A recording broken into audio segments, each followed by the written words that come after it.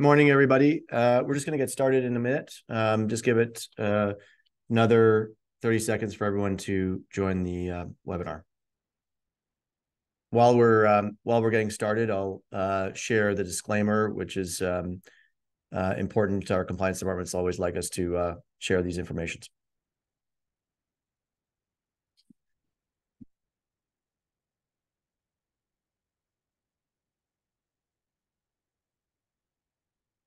Okay.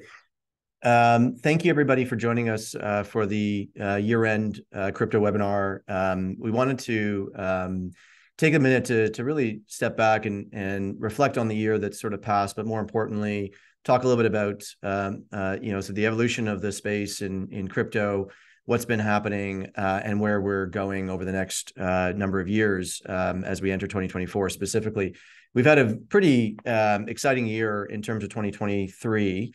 And we thought it would be important to kind of share some thoughts on what's occurred, how we've gotten here, and more importantly, what sort of the different factors that are driving the markets, not only through this year, but as we enter into the year ahead. There's a lot of information, a lot of noise, and a lot of details, and that are sort of popping up and different pieces of information. And it's important to have a really clear understanding of the details. Today, we're going to be joined. So first off, my name is Sam Saif. I'm founder and CEO of Purpose, and really proud and excited to share a lot of content today. Today, we're going to be joined with Tyler and Cameron Winklevoss. Cameron and Tyler are actually key partners of ours on the custody side of the business. They are co-founders of a company called Gemini, which is a global crypto and Web3 platform that offers a wide range of crypto products and services for individuals and institutions across and around the world. They are one of our core custodians for our crypto ETFs at Purpose, and have had a really strong and long-term working relationship with the organization.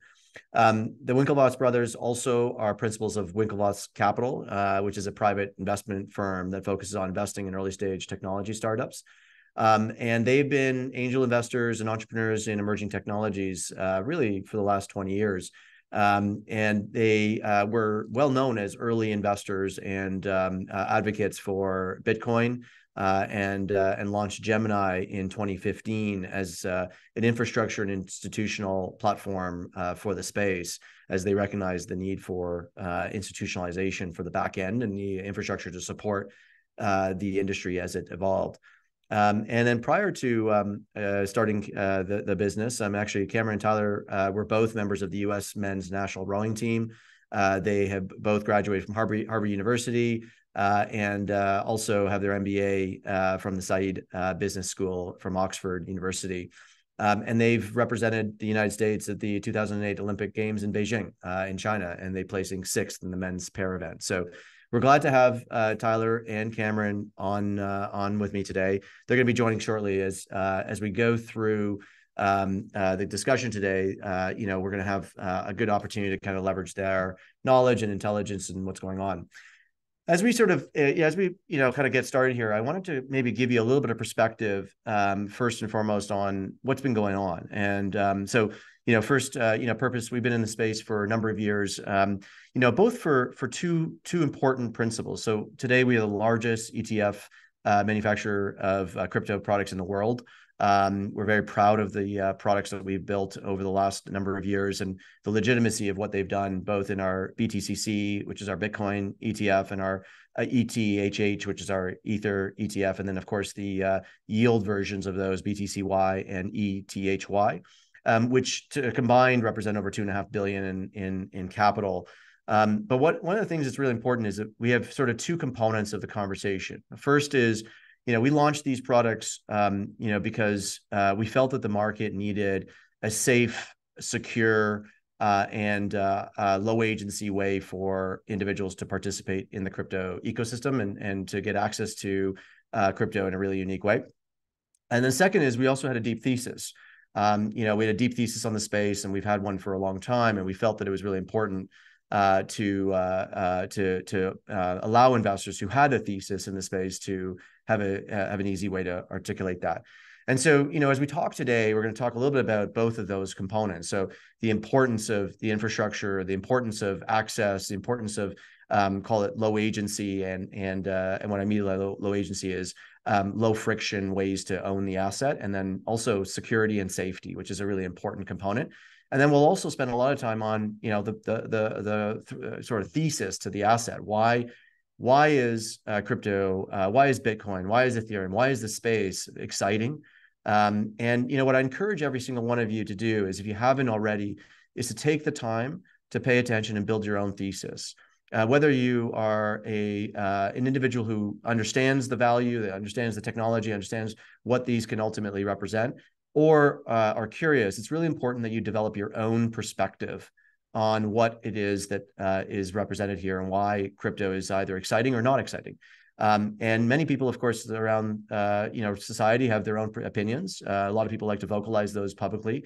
Our view has always been, and my view has always been, if you're going to vocalize things, you should really get into the depth and understand it, so you have a deep understanding of why these assets are relevant or not. So, I think I saw Tyler join a second ago, and I think they're going to join when they are on, and we'll get them involved. So first and foremost, on sort of the review, year in review, and if Tyler or Cameron are on, please just jump on whenever you are, and we'll get you involved as soon as we get going. Year in review. I think it's important to sort of look back at the last year, of course, the last couple of years, and look at what's gone on within crypto. And I think I always like to look at a bigger perspective. So, crypto is a space that really, is still early and young. It was developed in the sort of coming out of the financial crisis, as everyone knows, 2008, 2009, as a idea to really decentralize the way that value is transacted between one party and another party. As you know, what we call that is the agency between transactions. And so, most of or all of society today generally is transacted within high agency, meaning that there's usually a broker or somebody in between two parties when they want to transact. And crypto and Bitcoin specifically was built on this principle of, what if we could develop a trust structure that ultimately did not require you to build agency between two parties. And, so that ultimately party A and party B could transact directly and do that in a very high trust way. And so that was the principles behind it. And of course, it sort of created this whole unique and exciting vision for the future of call it general value exchange. And we've seen this amazing kind of breakout of crypto as a principle. And what's happened in the last sort of 15 years since the original white paper on Bitcoin has been that many people have started to look at it and build their own, call it innovations, in their own ideations of what this ultimately could be. But the foundations are really important to understand. And so, first and foremost, it's a young space. It is still developing. It's still figuring out its footing. It's still figuring out what it ultimately could be. But the foundations of why it's relevant are very, very real. And as you think about the next 10, 20, 100 years of society, and you think about the way that technology is evolving, both from the internet to AI, you start to think about how this technology, the blockchain and tokenization technology, will become extremely relevant to enable transaction value to occur in a high trust or low trust environment. So, when you think about that, it's really important. And so when you sort of take that from the sort of how this space has evolved, it's no question that we've seen a lot of volatility. We've seen a lot of development, and with development, any sort of new era, you see a lot of players that come that may be less scrupulous, less beneficial use cases, all those things that occur in any sort of new technology. And I think it's really important to recognize that. So why I say that is, as you think about the space and you see all the noise that's going on around us, you have to be able to cut through the noise and really focus on what's at the heart of it. And of course, at the heart of it, we've seen a really exciting foundational principle of technology and value principle that continues to evolve on a global scale. And one of the things that, of course, is important is this is an asset that gets priced every single day. So you have a unique technology with lots of noise, and you have pricing every single day. So what does that cause? It causes a lot of sentiment, both positive and negative, that you see in the daily prices, and you see a lot of impact on that. So, of course, 2023, 2022, 2021 were years where you saw lots of sentiment. One thing that I care deeply about is, as you think about the sentiment comes and goes. And it goes, there's times when people are extremely excited about the space. There's times that the space is actually out of favor. But what's happening at the core? What's happening at the foundation? And that's what we really care about. So 2023, when we look back, we saw a lot of really continued foundational principles that are evolving in the space. So the core utilization of the technology, the value proposition of the technology beyond the sentiment has actually been growing.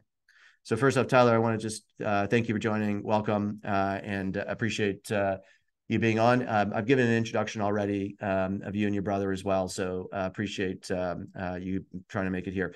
We're just kicking off. I'm really going through the 2023 in review, and so I'd love you to pipe in as I go along and add some color, and I'll ask you some questions as we go along. So first off, we've had a really positive 2023, both on the sentiment side and the market price, and that's coming off of a very difficult 2022. But that's sort of what we've seen in the space. If you actually flip, Mark, if you can share the slide that shows sort of historical prices, this is a really interesting thing. So, sorry, previous slide. This is the sort of looking annual returns of asset categories. And you can see here, the returns of Bitcoin have been pretty spectacular in certain years, and then, of course, pretty disastrous in other years. So if you look at the returns of 2022 and 2018, you'd think that Bitcoin was an awful asset. But if you look at it in the compounding effect of what's gone on, through the mid 2010s, and of course in the last year, and through the 2019 to 2021 period, Bitcoin has been an asset that continues to see significant value appreciation. And what that is that a new technology, new area, sentiment increasing, but foundational sentiment also increasing. So yes, you have the market, call it frothiness sentiment, but you also have this foundational sentiment that is driving into the asset as people become more aware of it, become more, build their own theses, and more importantly, also start to build an understanding of why they like it, and also the access points become less friction. And so that's a really important thing. And so 2023 has been a big year. Of course, over 100% returns in crypto broadly. Bitcoin, and Ethereum have been, seen really strong returns. Ether just under 90%, Bitcoin just over 120%. And what we've also seen is that the more core areas of the space, so the sort of more higher quality crypto assets, have been the areas that you've seen greater appreciation. That's a really important difference, because in some of these different periods, we've seen crypto that was less legitimate actually providing greater returns, and that creates a lot of, call it, sentiment changes as well, and disastrous outcomes for some investors. On top of that, we saw some really important regulatory changes. So 2023, we saw positive regulatory advancement. And for many people in a decentralized asset, you'd say regulation's bad. But in fact, regulation actually is really important. And it's important because what it does is it builds the foundations of infrastructure and, call it, oversight that are critical to any asset category. And so, of course, in the United States, we saw a little bit more clarity. And I know Tyler will probably have a lot more depth on this one. A little more clarity on what's going on and how they're going to look at crypto. And I think it's sort of built through the year, especially some of the different actors and players pushing the regulators to create clarity. But more importantly, we also saw settlements around really important cases. So the FTX case resolution, or sort of movement towards a resolution, is really critical. Binance, the settlement on that was a really critical step in the industry, because what it allows for is, as you sort of see these sort of changes, the regulators can now start to legitimize the asset when you have the overhang of historical cases kind of coming to bear. In Europe, we saw, the EU lawmakers passed a vote to implement sort of a regulation around what they call the markets and crypto asset regulation, which sort of states that crypto exchanges and custodial wallets have to be licensed. And that token issuers must, follow a certain set of, call it, requirements, and for their white papers, for their transparency, for the reserves. And by the way, this is a really good thing. And so legitimization through regulation is a really good thing for advancing an industry. I'll stop here, and I wouldn't mind Tyler's perspective on this, because I mean, you're probably deeply involved in this. And Tyler, how have you seen, coming in the United States specifically, some of the changes from a regulatory clarity perspective? And I know it's probably started with a very frustrating part of the year, and as you sort of entered the end of the year. Yeah, no, thanks for having me, Sam, and great sort of layup into this question. It feels like we're getting to more regulatory clarity in the US in terms of Bitcoin. I think that everyone unanimously believes that Bitcoin is a commodity, including the SEC. So that's nice, but there is still some murkiness on other assets that are being adjudicated in the courts. So the Ripple case versus the SEC, and unfortunately, without great rulemaking, it just takes time to get to that clarity. But as you said, there's across the globe, Europe's making great strides towards more clarity in other jurisdictions. So it's happening. It's just going to take some time. But ultimately, our thesis the whole time has been that thoughtful regulation breeds the best innovation and consumer protection. And so the healthiest markets strike that balance, that tension between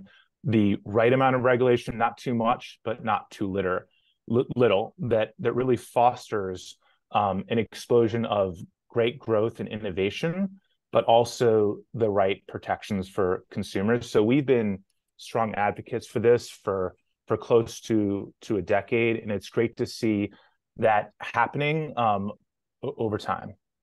Yeah, and I think we agree with that. And Tyler, I mean, in Canada, one of the lucky things we've had is we've had a regulator that has understood how to sort of tread cautiously, do the right type of analysis, but more importantly, also recognizes two things. One, it is on their job to work with the industry to understand the space, to understand the details and get really educated on the infrastructure and the platforms and the ways that this could go well or not go well. But then the second thing is also to recognize that individuals are ultimately going to find ways, especially in an asset like this, that is so global in nature, has that it's kind of non-jurisdictional in many ways, that they will find ways to ultimately go, if they want to, into the space. And that recognizing that a regulated way to do so is better for society than an unregulated way, have basically chosen to be on the side of innovation and to help innovation be structurally under the regulatory frameworks. And I think that's been really positive. As you know, you've been a partner with us from day one on the launch of our ETFs in Canada. But Canada has been willing to have those conversations because you could sit down with the regulator to walk them through the changes on what you could do to create safeguards around the industry, custody being one of the most important ones there. And I think, when you look at the US, it's been frustrating because it seems like it seems like there's this notion that crypto's bad and therefore we should do everything we can to not allow it. Yet, of course, there's a lot of underlying, things like the exchanges and such, and you could always go and buy it. So the idea that people could go offshore or onshore is one thing, but it seems a little bit sort of two-faced or double-sided to sort of have this one side of you can do it, but you can't do it. Yeah, and the problem with draconian regulation or walls around crypto is that it creates distortions and it pushes investors and consumers into the arms of players like FTX. So you're right that people are like, if they sense an opportunity, if they sense the future, they're going to find it. And it's non-jurisdictional, and everyone's got an internet connection for the most part. So they will find their way to get crypto if they want it. Right. And so it's better to do it in a thoughtfully regulated way and venues onshore, as opposed to pushing people offshore to this race to the bottom, to these venues that have no controls, no security, and can do really bad stuff like we saw with FTX. And so I think that the idea that you're going to stop it completely is it creates these distortions and really sets up investors. And in the end of the day, what are they protecting investors from? Like making adult decisions and buying Bitcoin for the last decade, which was the best performing asset or one of them, the last decade, and is proving to be the same this decade. And so the heavy-handedness has created all these problems. And so I completely agree with you. And the regulators in Canada, we've had great dialogue with them. We're complying, and we're applying for license and going through all of those important approvals. And I agree, they've been very open. We're very encouraged with that dialogue, and that's great. And I hope that other jurisdictions take note from that as well. So I talked a little bit about performance, and so we've had a great year. A couple of anecdotal views. So of course, I don't know what your take is, but I get the feeling like we've seen higher quality sort of be the place that people have been navigating and gravitating towards. So Bitcoin, Ethereum have been sort of two of the areas that get a lot of attention. Of course, Bitcoin with some of the impending product launches in the US, but Solana and stuff have also seen pretty big years. Second thing is we've also seen sort of a change in, call it, institutionalization. So of course, in the past, we saw some players come and go and this and that, but this year we've got BlackRock, we've got Fidelity, we've got Franklin Templeton, we've got a number of players who actually are making pretty big commitments to the space. So I'd love to get your take on how do you see the performance sort of playing out, and are you seeing it broadly sort of within the institutional, within the retail space, and what's sort of the anecdotal perspective that you have from it?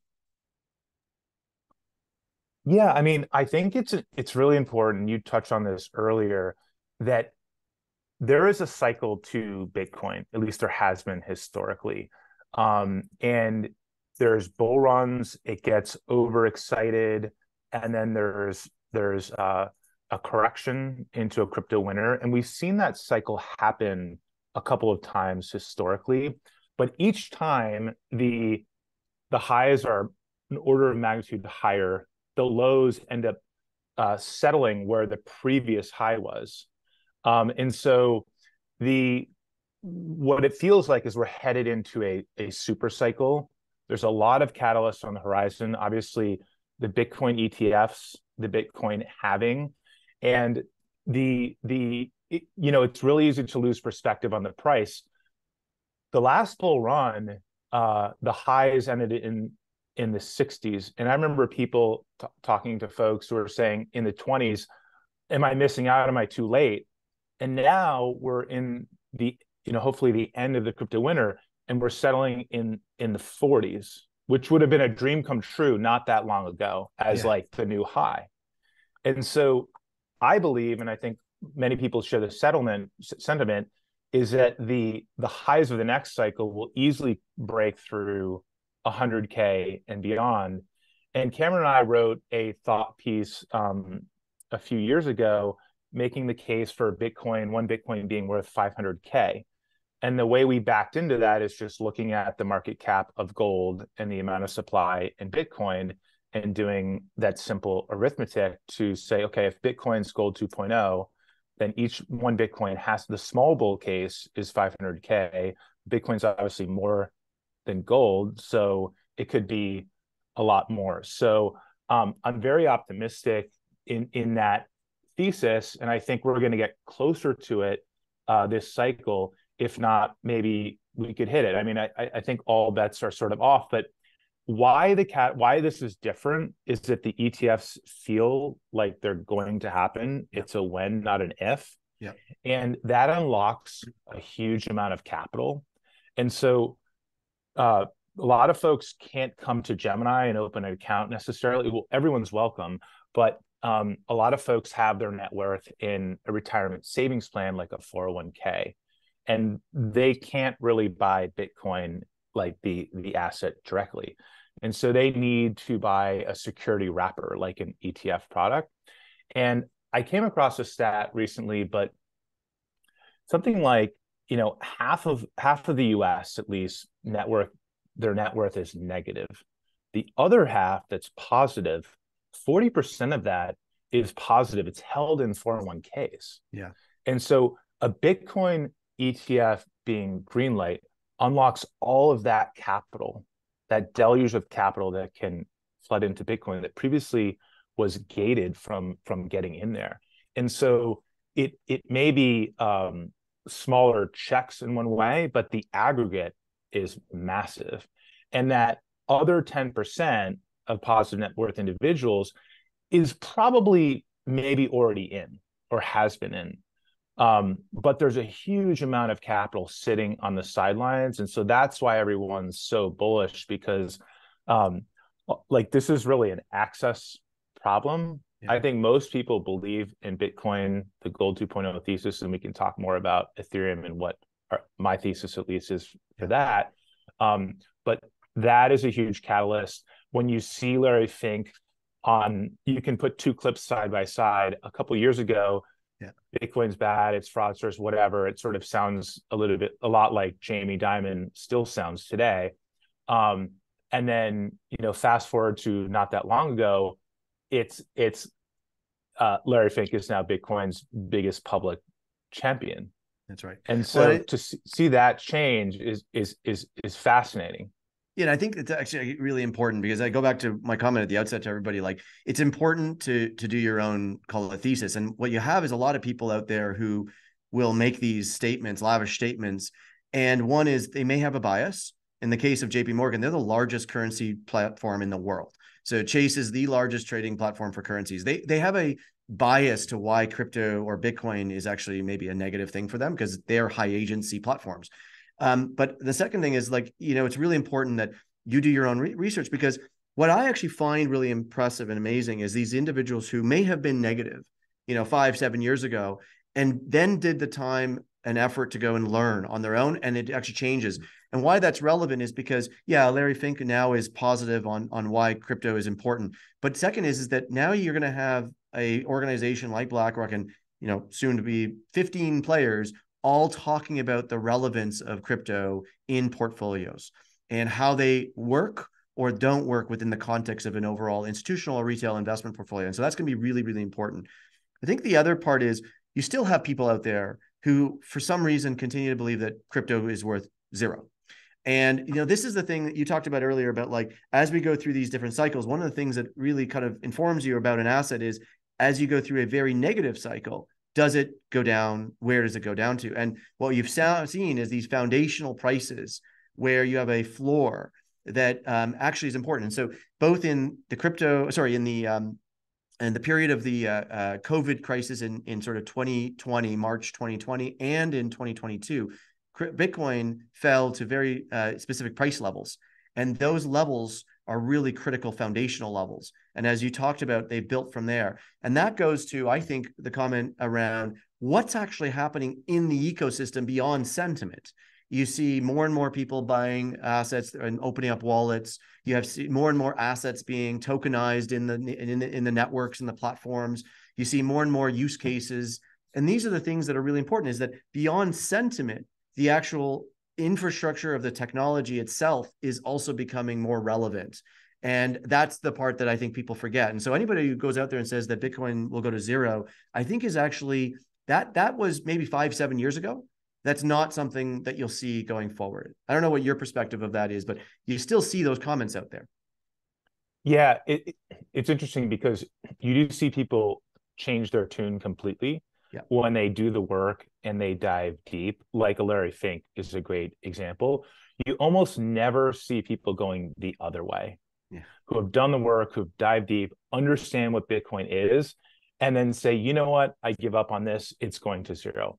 And I think that's super powerful. But price is one indicator, like you mentioned. And when you look at the protocol and the folks working on it, the code commits, the upgrades, how it has been evolving, you can even look at the businesses in the space. Like Gemini, we're building every day, and we have been for 18 months, and we have a greater technology stack. We have a greater offering than we did 2 years ago by a long shot. I think you can say the same thing for Coinbase. But are we, if we went out to the market and raised capital right now, would we be at our all-time high? No. And I think that price is sort of one indicator, but it misses what's happening underneath the surface. And a lot of amazing develops are happening. I can speak for obviously Gemini in the industry, and a lot of people, like a lot of folks who are fair weather, left. But the important thing is to build your thesis, obviously, do your work, build your conviction, but understand that many of the gains that have happened in this space happen over a very small amount of time. It's like a couple of days, or it's like maybe a couple of weeks total. And if you miss those days, you missed the entire decade of the gain. Yeah. And so build your thesis, decide if you're in or out, but then have the conviction to stay there, because there's a meme, because there's a lot of tourists who came to the space. There's a meme of, it's probably, you've seen it on the web, crypto Twitter. It's like, I was really into crypto. Now I'm really into AI. And it's like, you can't just be bouncing around to the newest trend. You got to do the work, build the conviction. And when you do, I think you become more enamored with the technology, with Bitcoin. It is the first money that is purpose built for the internet. It is money that works like your email. And when you start comparing that to fiat and gold and other forms of money, you see how broken the financial system is for most people, despite what Jamie Dimon and JP Morgan say. Well, it works for them, but most people in the world, the billions of people across the globe, are not them, are not in their positions, don't have that access. They can't roll up to a JP Morgan branch and get an account, but they do have a smartphone that's internet connected, and that means that they actually have a bank account in their hand, in their pocket, and Bitcoin is their digital gold. So there's so much to talk about philosophically of why I think this technology is the future. Money is a technology. It's been evolving for 10,000 years, and this is the latest iteration, and it's going to keep happening. And so, we've been in this for 10 years. We've been through this cycle at least a couple of times, and at this point, it just doesn't phase us at all. We're going into the halving, this time with Bitcoin ETFs, this time with inflation, which makes the case for Bitcoin even more. The Fed looks like they might be easing on rates. Maybe they'll even consider cutting at some point next year. So there's a lot of catalysts, and all I can say is that don't write this off. I met so many people early on who found Bitcoin before myself and Cameron. We found it pretty early in 2012, and we started buying in the single digits, per Bitcoin. But I met friends who found it earlier, and they just sort of they blew it off. Yeah. And so they were there, but they blew it off. They didn't do the work, and so they missed it. And then they kept saying, "Oh no, like I missed it. I missed it." And it's like, well, you missed it 1,000? No, missed it at 5,000, missed it at 10,000, missed it at 20, missed it at 40. And people are going to say the same thing at this point, but do the math on how many Bitcoin there are ever going to be. 21 million. There's 40 million millionaires in the world. So not every millionaire can even own one Bitcoin.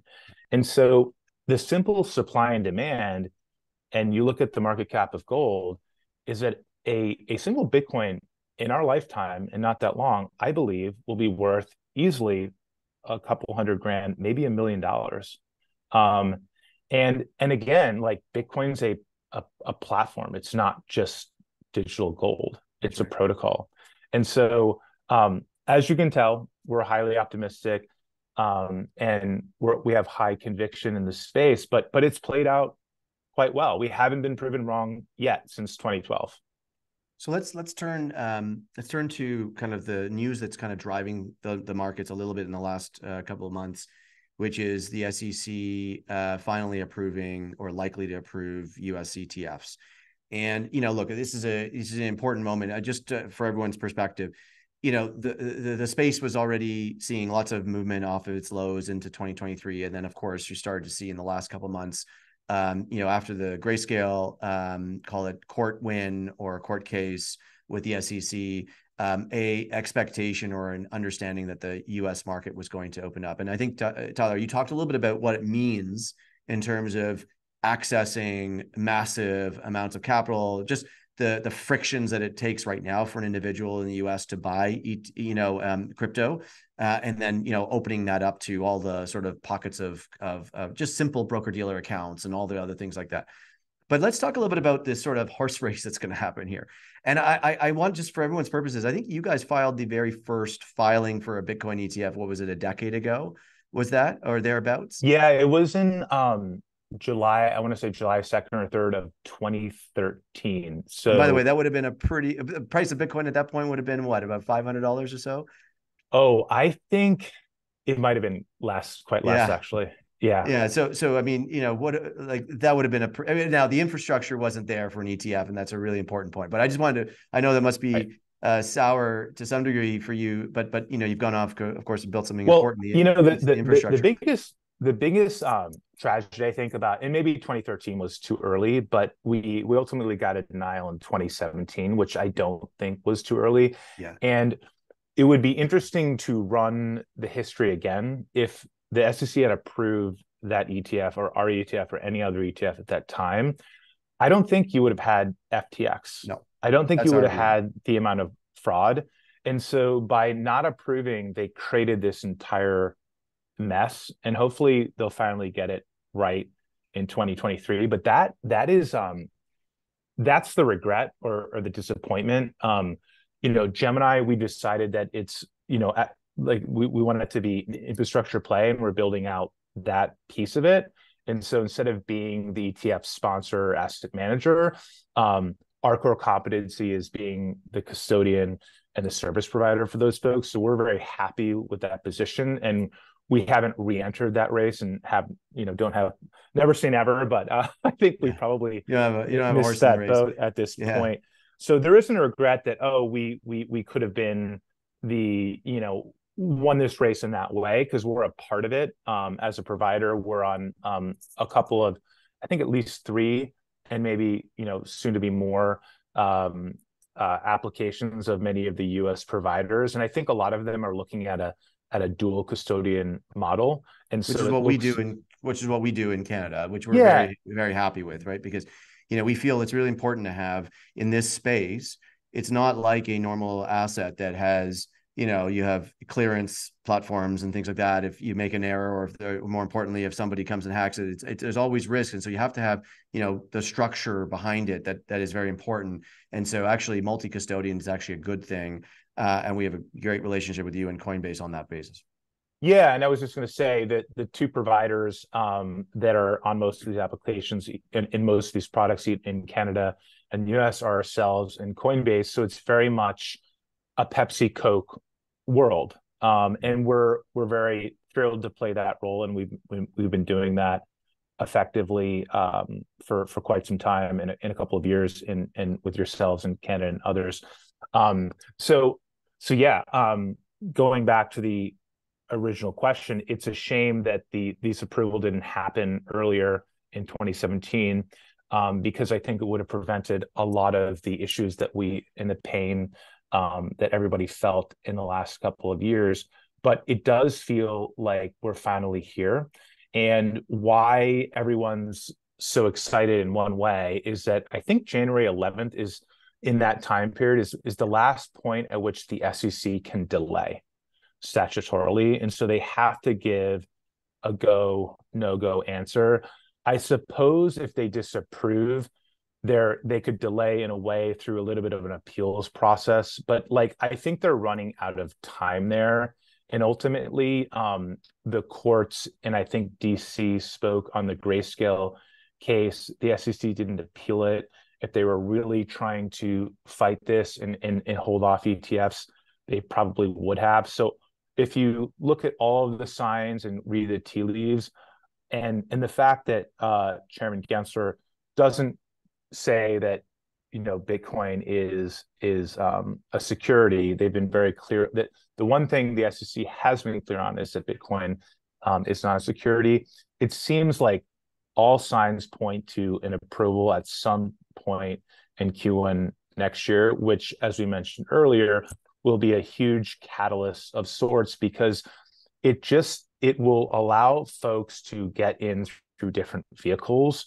And many people, whether it's a large pension fund or it's a retirement savings plan for an individual, they need a securitized wrapping of Bitcoin. They can't hold a bar of gold. They need to hold gold through an ETF.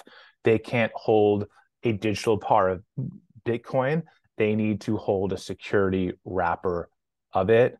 And so this is really opening up the floodgates to that, and that can't be underestimated. And it's the first time that traditional finance is really converging with this new world of decentralized finance. We've all been trying. We've had the conversations. I'm sure Coinbase has as well with all of the traditional finance brokers and banks and whatnot. But it's been so hard to integrate and actually get us all together. And I think that this will be the first time where the old world of finance and money actually meets this new frontier. Well, and I would just add, so I think that's a really important point. And I think, well, I would also add that most of the assets in the United States are, and globally, are advised assets. So what it is, most of the users of crypto today have been individuals who have gone through their own setup of their own wallets or their own accounts at a broker exchange. But the advised industry actually has, for the most part, not utilized crypto in their portfolios, mainly because utilization tools like ETFs hadn't been available in the United States. And Canada, of course, we've seen that. And I think that this will allow for the advised industry to now start to really look at a thesis of how crypto could be a part of their portfolios. And frankly, that will happen because, one, clients are asking for it. The number of high net worth individuals who have crypto on the side of their accounts because they can't get it through their traditional broker dealer account is really quite high. And I think you're going to see that wanting to come into the main core part of a portfolio construction. I think the other thing is, look, I don't know if we're going to see this euphoric, exciting, massive sort of demand in the first couple of weeks and months post launch. But I do think that, to your point, we're now going to have, theoretically 13 new issuers walking around talking about how crypto belongs or works within the contract of a portfolio, both for retail and institutional, both advised and unadvised. And you're going to see this become a foundational platform, going back to the earlier thing we talked about, which is, the sentiment is one thing, but the foundations of utilization are growing. And so that's the thing that really drives that sort of next stage of this cycle as one component. I don't know where I'd love to get your perspective of also coming into sort of through 2023 and into 2024. What's the sort of institutional market, advisor market kind of change that you've seen in sentiment? And, what's sort of the anecdotal perspective that you're getting within your business, which actually would open up direct custody accounts and stuff for many of these organizations? Yeah, well, the sentiment is very positive, and folks are very excited. We've seen, just anecdotally, a lot of institutional clients come back. They took a break from crypto, during the whole turmoil with FTX and the crypto winter, and so they've come back. So there's a lot of new excitement. But I think your point is really interesting. Is about the investment advisor platforms. It's I think there's an analogy here where if you're a hedge fund manager of some certain caliber, that you get on the platform, so to speak, of asset allocators. It's like getting on the shelves in Walmart if you have some sort of consumer packaged good, and there's like the positioning on the end caps of shelves or right near the register. That's right. For a decade, Bitcoin can't get on the shelves. It can't get on the platform. It's not near the register. When you walk into Walmart, you can't buy it. And so all of a sudden, when these ETFs go live, what does that mean? it's like a hedge fund manager being on the platform, and then CalPERS can literally allocate to them. Yes. Or, all of these folks who use these investment advisor platforms for BlackRock, they say, they toggle a switch and they say, okay, what's your risk appetite, or how do you want to allocate your capital? And Bitcoin's there. It's a choice, or it's under the hood and you didn't even know it, but you've allocated to it based on your return, your goals. Yeah. And so I think that is the way to look at it, and that is the excitement. It does feel like we are back, and it's not just the Bitcoin we are back. It feels like the crypto market is back. Yeah. The spring is around the corner. We talk about crypto winter, but we say winter is a season, and this too shall pass. Yeah. It feels like spring is around the corner, and then all of a sudden, after spring, there's summer. So that is the way I'm looking at it. There's tremendous excitement on Wall Street. There's tremendous excitement in market makers. They're coming back, and there's a preparation and there's an anticipation for these ETFs getting greenlit. And we're seeing people come back and trade again, test the pipes, and just get ready, get their ducks in a row, get really familiar with the platform, so they can create, redeem baskets, and obviously manage their positions and whatnot on the exchange. So if we were having this conversation 6 months ago, that would not have been the case. I'd say we're still in the depth of crypto winter. Not much has changed since 12 or 18 months ago when things started to blow up. But now it feels like a lot of this is behind us. People are looking ahead, and they're really excited with the catalysts of, as we've mentioned, with the ETFs, and obviously the halving. And I think that the halvings, for people who don't know, it just means that let's talk about that. Actually, let's go through the halving, and just for everyone's purposes, maybe just walk through like what's actually happening in April or thereabouts, and why it's relevant, for Bitcoin. Yeah, sure. So the amount of Bitcoin is fixed, and I always love to dwell on this point because gold is scarce; it's not fixed. And so if the price of gold goes up, mining becomes profitable. People find more gold. As technology improves, people can find more gold as well.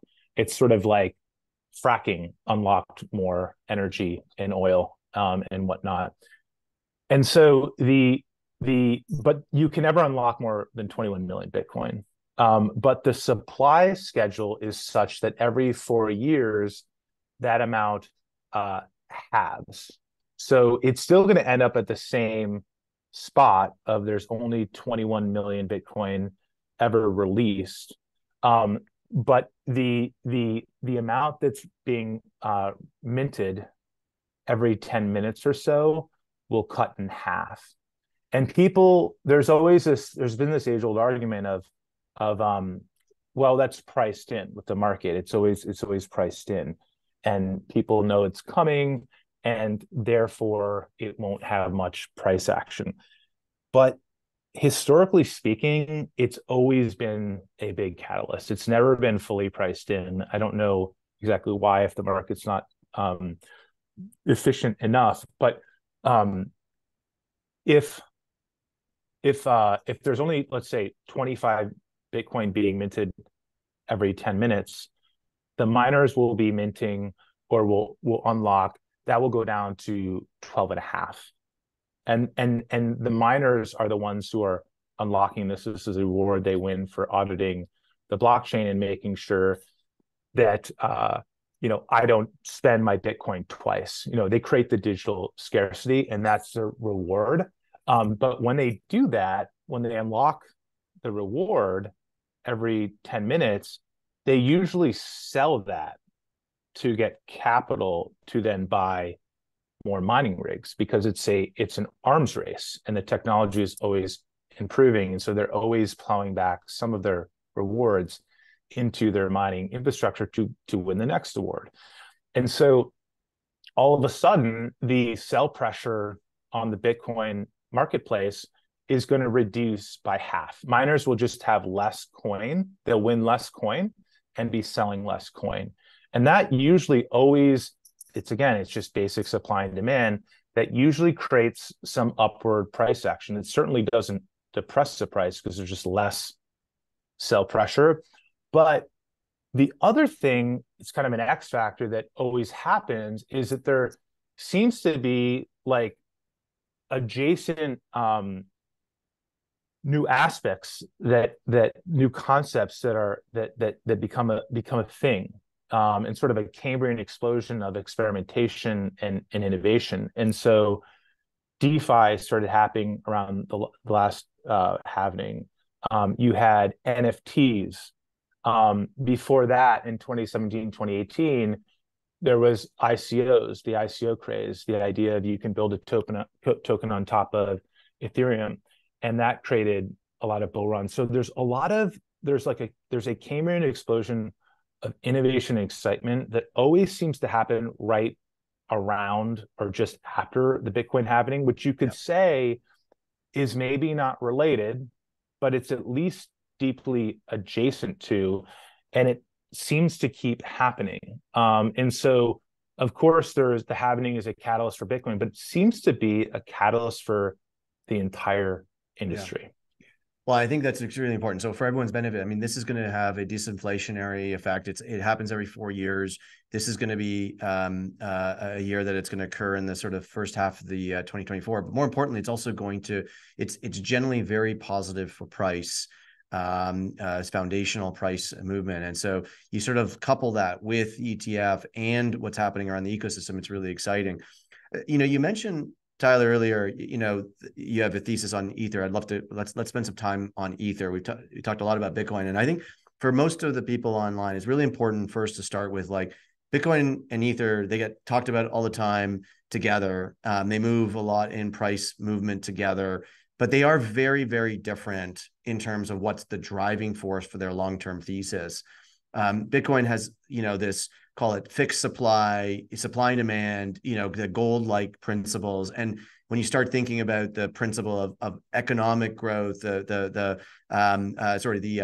global population growth, and where they are going to transact in such, what probability would you apply to Bitcoin becoming one of the most interesting non-jurisdictional currencies in the world with a fixed supply? But when you look at Ethereum, which is non-fixed supply, and has a foundational utility and infrastructure around what you're building on DeFi and other types of principal stablecoins and such on top. I'd love to get your perspective on why you like Ethereum differently, or why you are excited about Ethereum versus Bitcoin as you go into the year ahead. Mm-hmm. Yeah, so Ethereum is definitely not as fixed as Bitcoin. Nothing is. But its supply story is pretty scarce, and that's probably beyond the scope of this conversation. But the way to analogize Bitcoin, and we talked about this before, is digital gold or gold 2.0, and you can think of Ether as digital oil. And so if you think about all of the cloud computing, so Amazon AWS, Microsoft Azure, Google Cloud, if there was a token that allowed you to purchase compute so you could run your applications on top of those cloud providers, that token would be Ether. And so Ethereum is a virtual cloud machine, if you will. It's like Amazon, Microsoft, and Google combined. And it's where you run your decentralized application on it. But unlike Amazon, you can't put your credit card in and open an account and pay them for their computational resources or storage. The Ethereum cloud computer, if you will, requires Ether. So it's a very valuable, it's the substrate, it's the fuel, it's the oil of the largest virtual computer in the world. And that's what excites me. It's very different. Bitcoin's very much the gold story, the fixed supply, the hard sound money.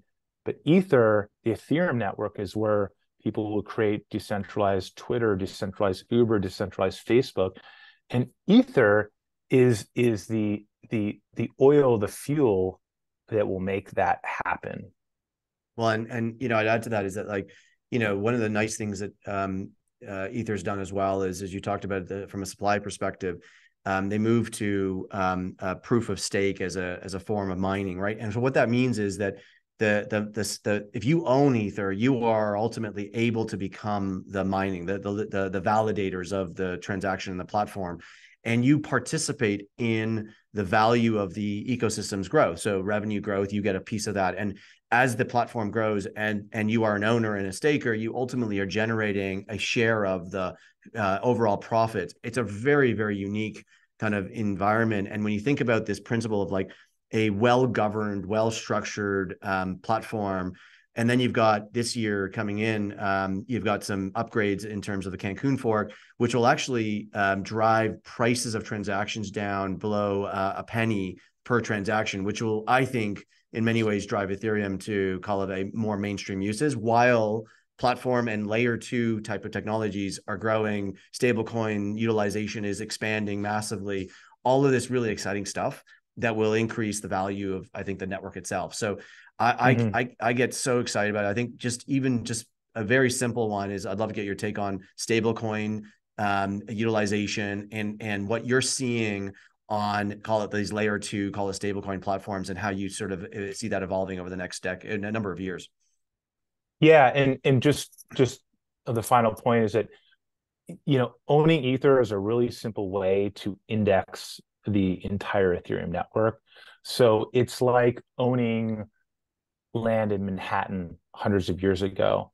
All of the skyscrapers, all of that incredible activity that will be built on top of it, you become the beneficiary. So instead of picking which building or which entrepreneur or which real estate developer, just by owning the substrate and the land of Manhattan, you benefit by the entire ecosystem that's being built on top of it. So, Ether is the native L1, but all these L2s, all these other projects, as the entire stack, will just own the easy way to get in is just to own the index, the underlying native fuel that everything requires in the Ethereum ecosystem. So stablecoins are really, really interesting, really fascinating, because they are basically taking old world fiat money and giving it a cryptographic form factor so that it actually works like your email. It's sort of like a wrapper. It's like, how do I get government fiat money onto the blockchain? So, I would make the case that you don't want to spend your Bitcoin. You don't want to sell your Amazon stock, because these are great assets that appreciate. You want to spend your money that's depreciating, your government fiat money. And so, oh no, that's not on the blockchain. So how do I, transact and use a medium of exchange? Stablecoins provide that linkage. They bring fiat onto the blockchain so that it works 24/7, 365. It's truly global. It goes everywhere the internet will go.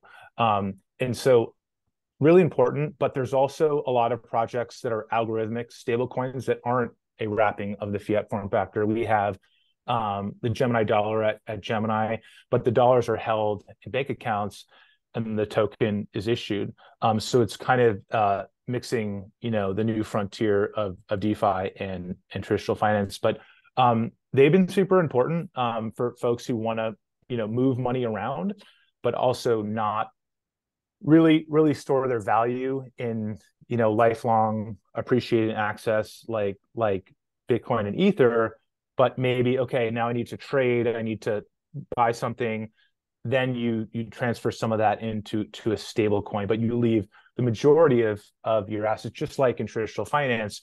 You don't really touch your gold holdings. You don't touch your stocks that you think are going to go up, and you keep some cash on the sidelines. And that's what stable coins are in blockchain. Yeah, and I couldn't agree more. And I think you think about the next layer of how the expansion of utilization. It's just, you've seen this amazing explosion of utilization of stablecoins, and I think you're going to see that grow. And it's one of the things I'm really excited about.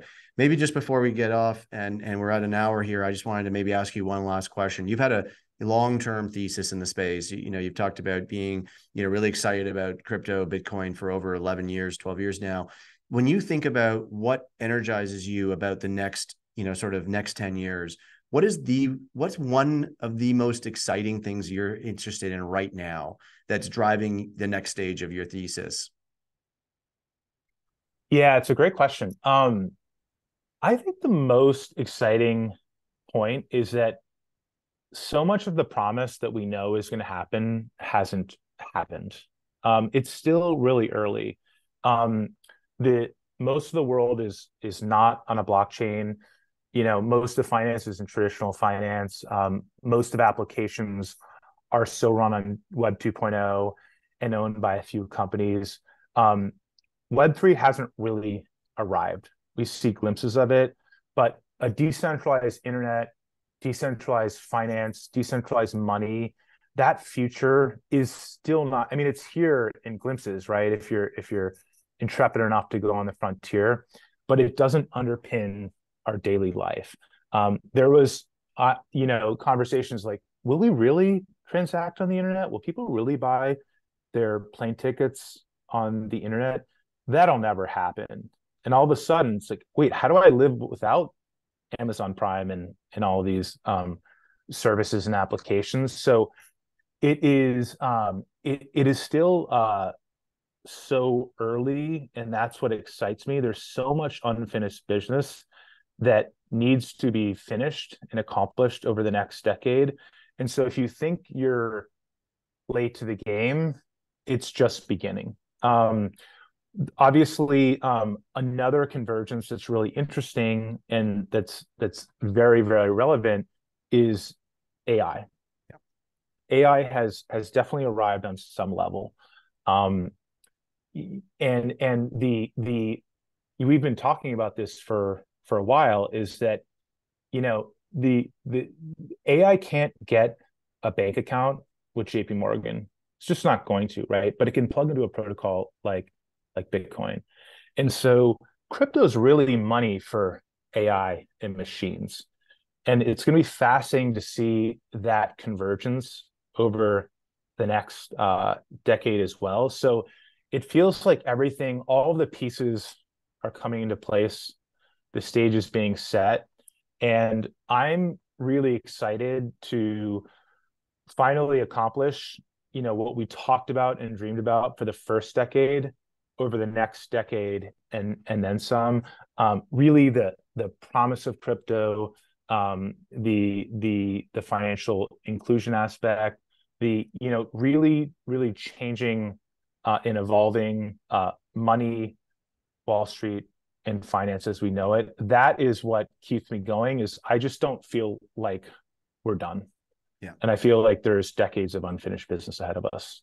I think that's well said. And I would just add that, like, what's amazing is that through 2023, you're starting to see real efforts and execution on the legitimization of payments and crypto as a core payments utility. You've seen really important elements around platform of TradFi to DeFi and the principles of all of the foundational alignment. And then, as you say, when you start thinking about nativity of what crypto is in a digital society, and digital society being whether that be commerce in digital nature or AI, it becomes so aligned to that future state. It gets exciting. And the last thing I'd say, what really just continues to drive me is that when I think about sort of global population and growth, you think about, we have 8 billion people going to 12, but about, 3 of those 4 billion that we're going to grow from are going to come from Africa. Another billion is going to come from Southeast Asia, non-China. Those nothing in developed economies like Europe and US and Canada. Those regions are going to non-jurisdictional FX. They're not going to be in the traditional fiat models. And sure, the US dollar, sure, the euro, whatever, you want to put on those probabilities of being dominant currencies. But what probability will you put onto a non-jurisdictional FX currency like Bitcoin and or stable coins that will be built in the future? And you have to put that sort of leading probability in those right now. They may not win 100%, but there's a high probability that they do have a shot to win, and it's probably the leading opportunity to win. So I get excited about that. And so, you know, we have to really look at this as an exciting space to be a part of. I believe that every individual should have some allocation, especially when you're in a high net worth family, should have some allocation to this space, and Bitcoin and Ether being the two that are most relevant. Tyler, this has been awesome. Thank you very much for taking the time with us. And we had a number of questions online. I think the team was basically answering them on the Q&A chat. And we ask if anyone has any further questions, please reach out to us at Purpose. We're happy to answer them. And we're excited about the next couple of months. We're excited about the next couple of years ahead. And thank you very much. And great partnership to be with Gemini and what you guys have been doing with us for the last number of years. Thanks, Sam. Appreciate the conversation. Cheers. Happy holidays, everybody, and happy New Year to everyone. Thank you. Likewise.